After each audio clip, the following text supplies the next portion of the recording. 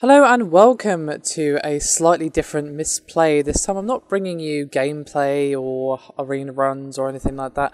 I'm bringing you a little bit of discussion regarding the Curse of Naxxramas adventure mode, which of course is the first ever expansion for Hearthstone, which is coming some point soon. Now, I'm sure Blizzard have even more cards to reveal for this particular title, but they have revealed quite a few already, so I just kind of wanted to give my thoughts so far on the new cards that they've added, of course. I'm sure there will be more, so there'll probably be a follow-up video to this when they've released a few more, enough to talk about. But I just wanted to do a little bit of a video to show you guys what they have already, my thoughts, and the potential plays that there could be. Now, of course, to mention every single possible play would be kind of, well, impossible, as of course the combinations are pretty much endless with a game like Hearthstone, but I think I want to focus on the combinations that would work with the cards themselves and just anything that pops into my mind, and anything you guys want to add to the combinations you think of, well, I think that would be quite cool. Anyway, the first card is Baron Rivendare, and it should be on screen. Now, as you guys probably know, a lot of the Naxxramas cards, pretty much all of them, have a death rattle or something to do with a death rattle. So this card could potentially be really, really powerful. Now, it's a 1/7 for 4, which sounds terrible in terms of stats, and it is a legendary, as you can see.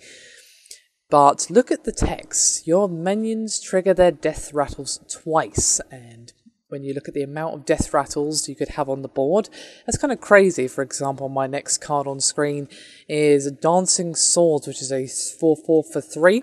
And the death rattle here is your opponent draws a card. So that's a little bit of a downside. That's no synergy there. You wouldn't really want to have those two on the board at the same time.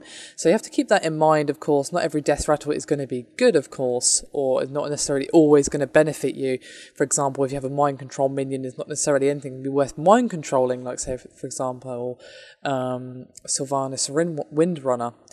So those two, no synergy at all. They actually work against each other, but it is still a 4/4 for 3. Now, for example, Baron Rivendare would work much better with the Nerubian Egg, which of course is a 0/2, but you summon a 4/4 Nerubian on death. So while that's easily killed, of course, it doesn't actually benefit the opponent to kill it because, well, they didn't have a 4/4 to deal with. So basically it would actually force a silence, or maybe even a polymorph or something like that, out of your opponent.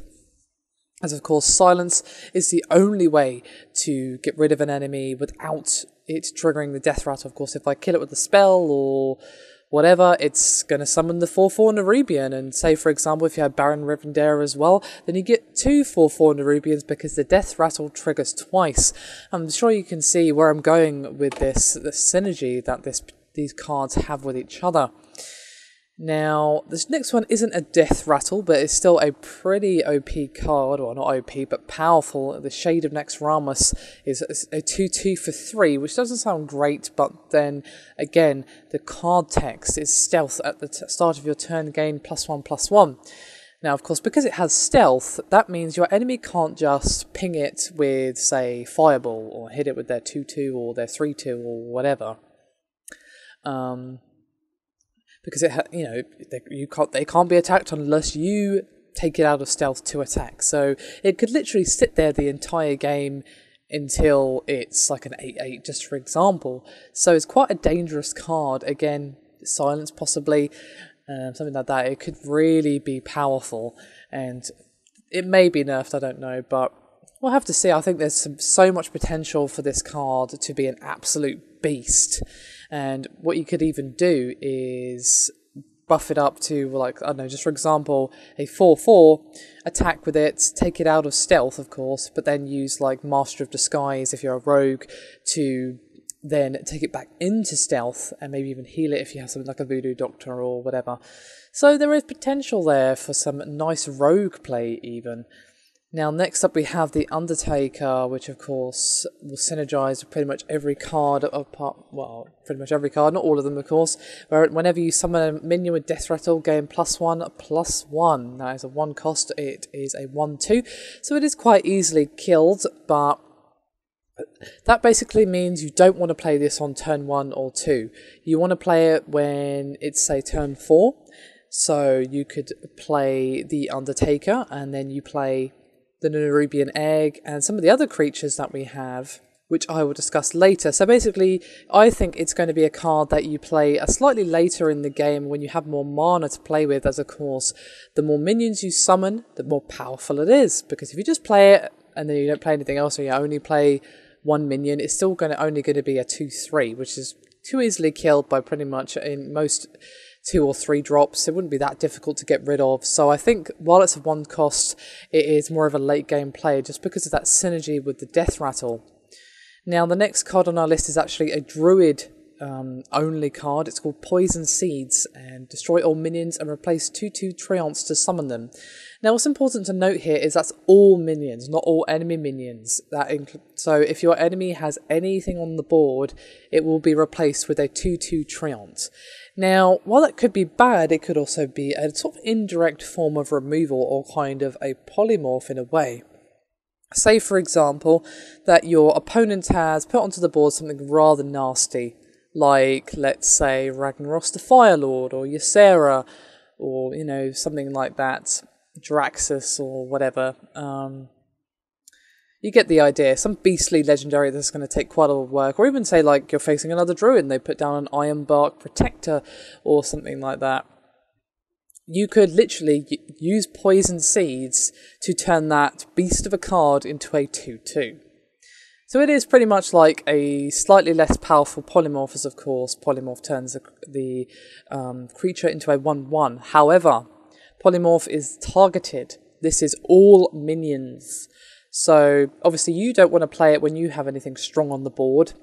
You want to play it if you, say, play a 1/1 or 1/2. Or even just a 2/2, so you're not even trading, you're just kind of changing your 2/2 whatever creature for a 2/2 Treant, and the opponent has had their big, powerful, stompy Ironbark Protector or whatever turned into a slightly less impressive 2/2. So the potential for this to be a massive troll card and quite annoying to deal with is quite high, and I actually am really warmed to playing the Druid recently. I think my Druid deck is one of my best that I've made. Although I've got some ideas for a good priest deck as well, and I'm working on my paladin. I think this could really be cool, and it's slightly darker side to the druid as well. Now next up we have a paladin only card, which goes by the name of Avenge, and it's a secret and is at 1 cost, and the secret is when one of your minions dies, give a friendly minion +3/+2, which is insanity. That could really be potentially used for something rather beastly. Like, let's say, for example, you've got a fairly mixed board. You've got one strong creature and one kind of meh creature. Obviously, if your opponent can take out the big strong creature, they're going to, because, well, it's a threat. They don't want to take that 8 damage or whatever to the face. So they get rid of it, and then all of a sudden that slightly measly creature is now a force to be reckoned with, and they probably use their whole hand, or their whole turn rather, to get rid of your big creature. So it's a way of really turning the tables and making you a little bit wary about going for the most obvious target when facing a paladin. So I really like that. I think that could really be awesome, and I think when it gets added into the game, Avenge is definitely going to be getting a place in my paladin deck. But we have another Death Rattle card here, as we have Anubar Ambusher, and it's a 5/5 for 4, which is not too bad, and the Death Rattle is return a friendly minion to your hand.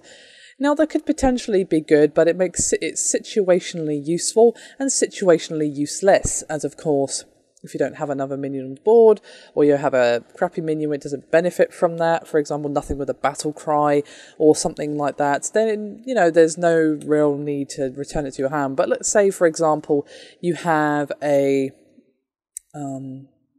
Argent Commander and Anubar on the field, then of course, if Anubar gets taken out, you could, say, pop the Divine Shield on the Argent, Anubar will die, and then your Argent gets put back in your hand, and then of course next turn you can play it again, now again with the Divine Shields.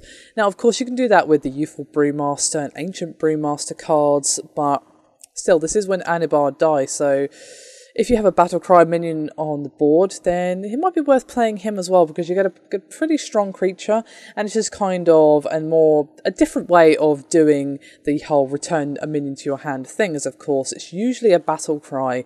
So it's nothing we haven't seen before, of course, with other cards, but it still has some cool applications. Now, we even have a new weapon coming in the Naxxramas expansion as our next card, as we have a 4/2 weapon. It's Death's Bite, rather, and it costs 4, and the Death Rattle is deal 1 damage to all minions, which is potentially really strong. So, you know, if you have minions on the board, then of course they could potentially take damage, but it's only 1 damage at the end of the day. But if you've worked your opponent's board down to, say, 1 health or even 2 health, this could be really useful to take everything down to a more manageable level. Of course, it does have a downside, as in you really need to be careful as to when to play it, as it will damage all minions, not just all enemy minions. So it does have a slight double edge, if you will. Death Bite is definitely a double-edged weapon. And it will hurt you if you aren't careful as to when you utilise it. And of course, Death Rattle in this case would mean when the weapon breaks.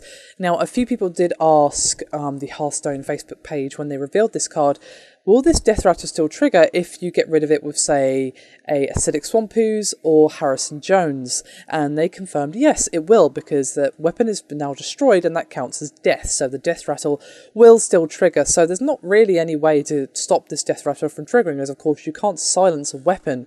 So it's potentially quite annoying to play around and to deal with. And we actually now have a brand new card which was just announced at the time of recording. It is a 2-cost card which is a shaman only card by the name of Rebirth, and the card text reads, destroy a minion, then return it to life with full health. So the potential for trolling with this particular card, I say, is too damn high, and there are so many Battlecry cards or Death Rattle cards that you could use this with, and I think this actually have quite a bit of synergy with the Naxxramas cards that of course have lots of cool Death Rattles and things like that. So just for example, you could use the Nerubian Egg.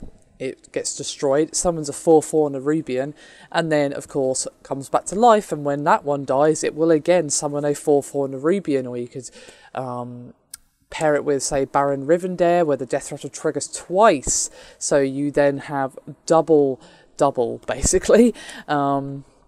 You could even, say, pair it with Sylvanas Windrunner, of course, with her Death Rattle, not Battlecry, of cloning an enemy minion. So the potential for this to be really annoying to deal with, especially when you think about the Death Rattle cards that have been added in Curse of Naxxramas, is too damn high, as I said. So quite a nice addition to the Shaman retinue, rather, and could be rather interesting. So there you go, those are all the cards we have confirmed at the time of recording. So there you go, as I said, the potential for synergies with all sorts of cards is just way too high to go through all of them. I've just kind of spoken a little bit about potential synergies with the other cards revealed for the expansion, and a little bit about previously included cards. But as I said, if you guys have any combinations that come to mind, as I said, the combinations are pretty much endless. I'd love to hear them, as of course, you know, we're not really going to know exactly how these work until we get our hands on them, but we can kind of get an idea if we know the game well.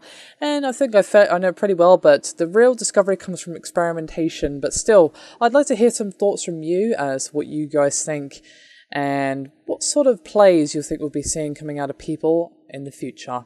Anyway, that is me done for this video. Thank you very much for watching, and I'll see you next time.